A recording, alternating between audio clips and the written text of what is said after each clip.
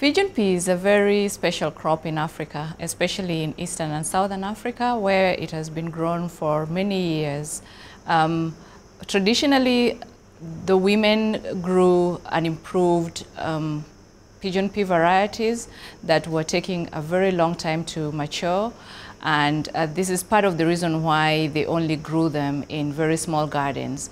But this has changed over the last 3 decades when partnerships between ICRISAT and the national programs came up with improved varieties that have since been released and now are better yielding, are taking a shorter duration to mature, and have the desired attributes for both women and other end users.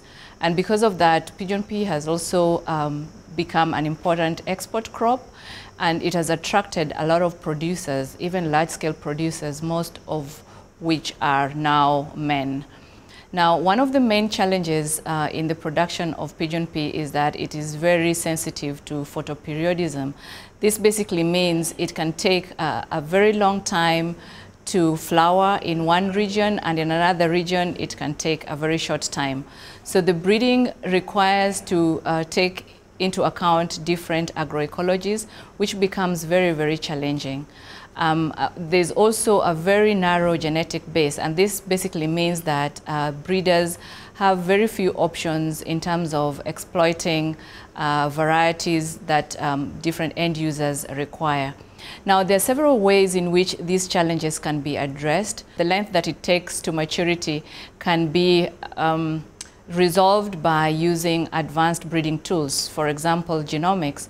My work involves the use of advanced tools, and this is mainly in genomics, to be able to come up with superior varieties within a very short time, but also to be able to resolve particular problems that that face farmers in terms of production of pigeonpea.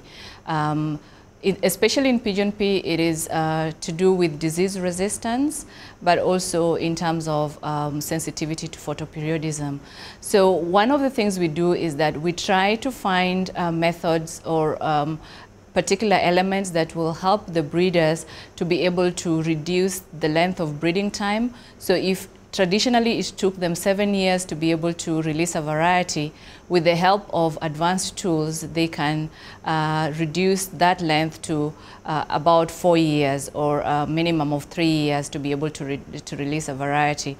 And the other thing that we can do is that we can exploit those tools to be able to combine the unique attributes you find in pigeonpea in Asia and the unique attributes you find in pigeonpea in Africa, combine them and come up with something that is quite diverse, but would also be relevant for different end users.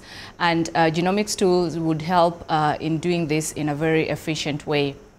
Now, another challenge also with pigeonpea production is that you don't find a lot of young people involved, and one of the things that we try to improve is to make a pigeonpea production attractive to the youth and also to other end users, and particularly mentoring them into better production methods or learning on advanced users is quite important.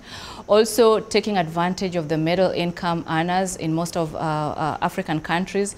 These middle income earners like experimenting with new recipes, and because of that, you know, there's need to be able to understand exactly what they're interested in and to be able to exploit that and come up with new varieties that they can use in experimenting for different recipes.